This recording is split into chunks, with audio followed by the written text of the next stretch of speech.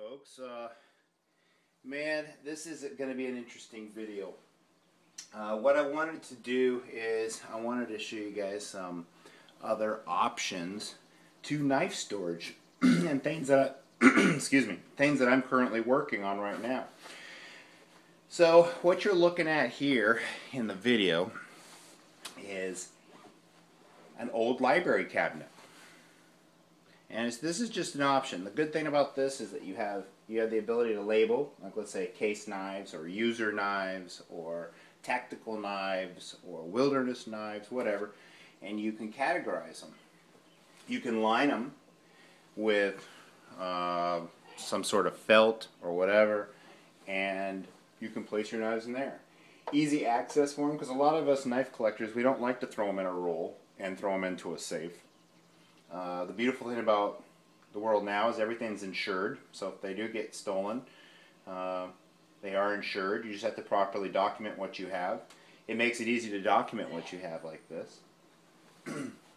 So this is a very good option for you guys. I picked these up for I think 40 bucks. It depends what state you're in. Like if you're in California, something like this would probably go for about $300. But yeah, they're nice. I'm going to refinish the top, but they're absolutely beautiful. Really nice. And here's something that you can find all over the place. I picked this up. I refinished it. It doesn't look like it, but I sort of antiqued it a little bit. It was really, I mean, this thing was trashed. It basically looked like complete junk and garbage, ready to go to the trash bin. But what I did is I stained it, did a light stain on it, and threw 3 coats of clear lacquer on it, and hand buffed it, and it came out really nice. It looks good. And what this is an old silverware storage. Now, a lot of people don't use these because a crook, when they come in the house, what's the first thing they used to do? They'd walk in, they'd see your silverware package, they'd pick it up, and they would leave, or they'd dump it into their bag. So a lot of these you can find in antique stores, garage sales, wherever. You can find them all over the place. I picked this one up for $7, and I have a lot of user knives that I use around the house or when I go hiking. That's what I like to keep in here. And that's where I have all my, I got my Bravo 1 in there, my Lon Humphrey knife. I've got my Case hunting knife right here. And then I also have my GL Drew knife. This is a beautiful knife. What a nice knife. And then the bottom is where I have the sheath storage. So you have all your sheaths and all that good stuff in there. I also covered the bottom, put little rubber tabs that I picked up at Big Lots to give it more of a stance to it. But it's really beautiful, as you can see. Absolutely gorgeous. I'll give you a nice close-up of that. Really pretty. I'm by no means an expert wood finisher. I think I did this while I was babysitting my daughter. Just messing around. I might have missed a few spots. Maybe I should have done that. But it came out nice. I'm pleased with it. I kind of stopped halfway on the drawer. But you don't have to be perfect. The idea is it's really just a really convenient place to... Oh, and this felt gets really dirty too on these things. I took my blower for my leaf blower, and I cleaned it out with that.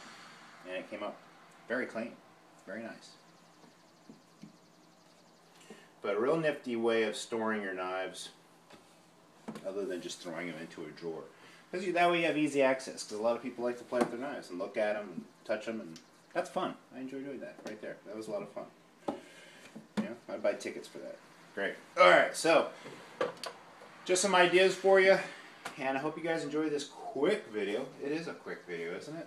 Maybe a little too quick.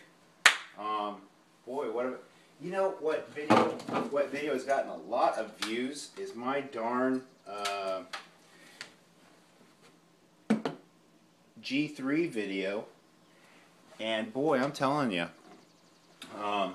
just a lot of views. Well, I've been messing with this radio off and on. I'm just having a blast with it. It's a skill that needs to be learned to understand how to use this, where to find the ham operators and all that stuff. And once you get really good, you can really pick up some really cool stuff on that. So very easy to practice. I could show you a few things, but the best way to learn how to use a shortwave radio is to get one and mess with it yourself. And I'm going to tell you, this is a really great tool. It's something that's something that should be practiced, especially when you go on like a backpacking trip. You could pretend that you're doing a bug out scenario, and it's a good way of learning if you have you can see if you can actually locate the information that's out there. So really cool. Been messing with that. I've also been researching edible plants and different things like that. So I might come out with a video of me walking through the yard and showing how to identify and prepare edible plants. So I might be looking into doing something like that. So y'all take it easy. Hey, push the like button or the dislike button. That really helps out. Subscribe. That really helps out. And that's all, folks. Y'all take it easy.